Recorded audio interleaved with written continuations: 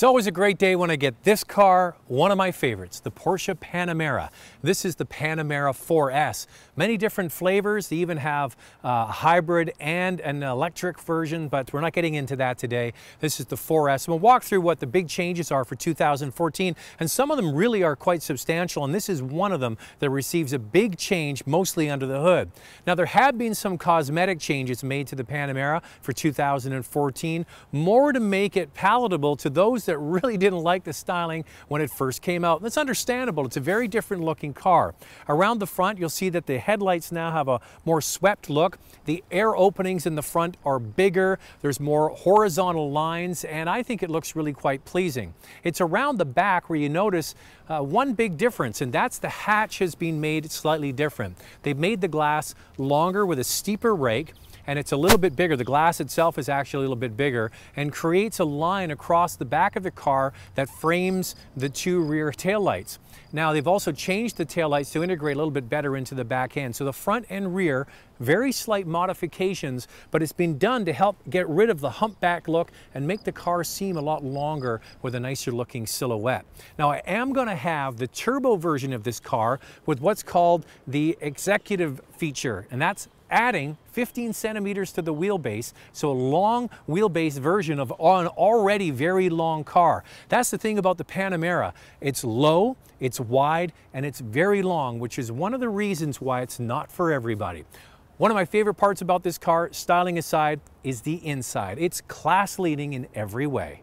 Whenever I get in a high-end car, I always compare it to this, because I really truly believe that the Porsche Panamera is the leader when it comes to interior design, finish, and really overall look. I think it just looks fantastic.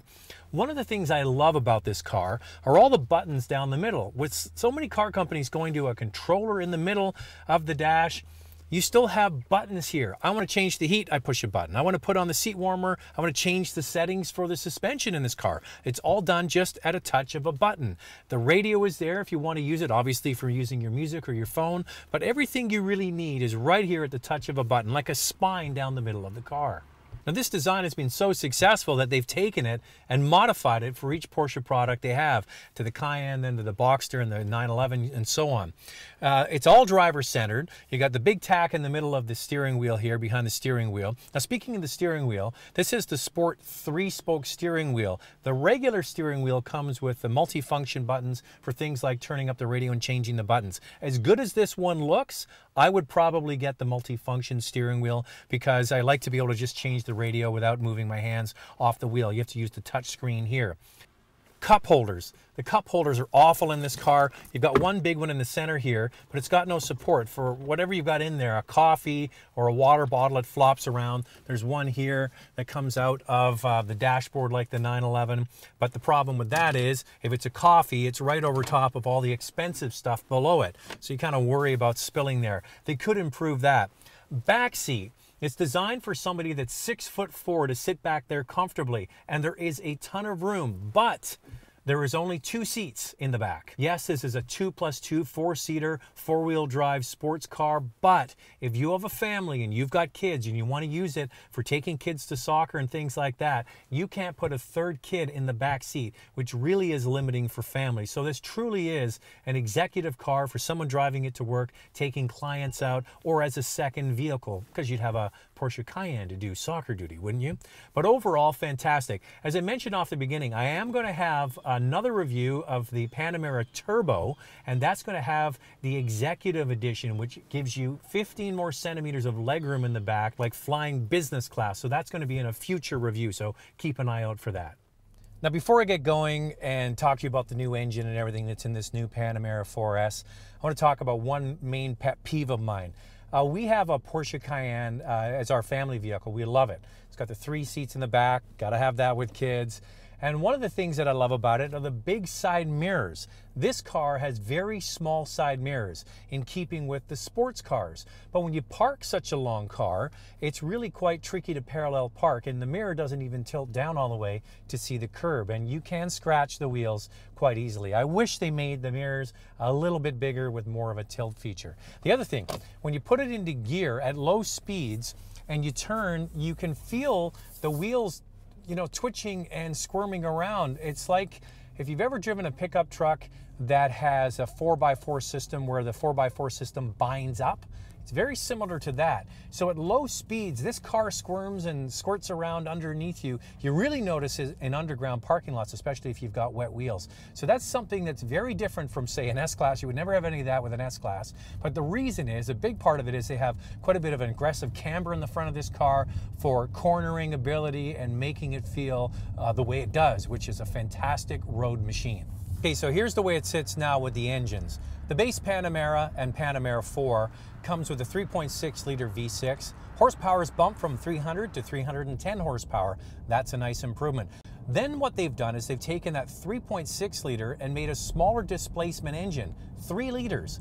Put 2 turbos, bi-turbo on this engine, and it pumps the horsepower up to 420 horsepower. So the old V8 with a 4.8 liter V8 had 400 horsepower. This now has 420 horsepower. That's 15 foot-pounds more torque than the outgoing motor and is 18% more efficient. So that sounds like a win-win-win. In addition, the car is lighter, which makes it more dynamic in the corners. Still has a 7-speed PDK transmission, which can be lightning quick. It has regular setting and then Sport and Sport Plus. You have the active suspension system.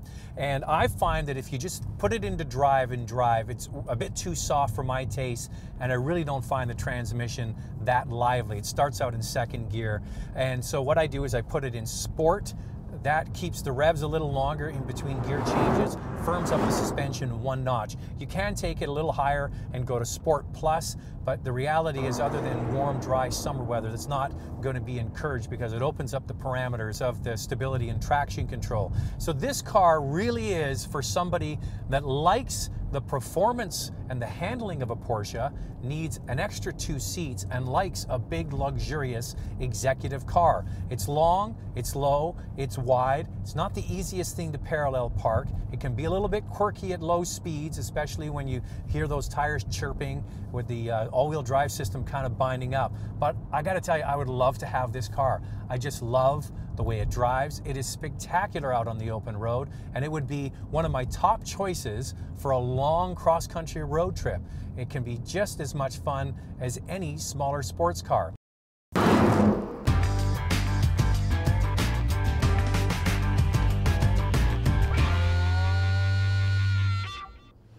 Now, the Porsche Panamera is not for everybody. This is not an S-Class Mercedes, a 7 Series from BMW, or an Audi A8. It's a very different car. It really is through and through a Porsche sports car, but with 4 doors and the capacity to take 4 passengers. I like the fact that Porsche continues to offer the V8 version of this car in the GTS trim. A lot of people are going to get this new twin-turbo V6 version and not even know, other than the sound, that there's something different at play here. It's still one of my favorite cars. It has a few quirks, but I would love to have one of these. It's not a cheap proposition.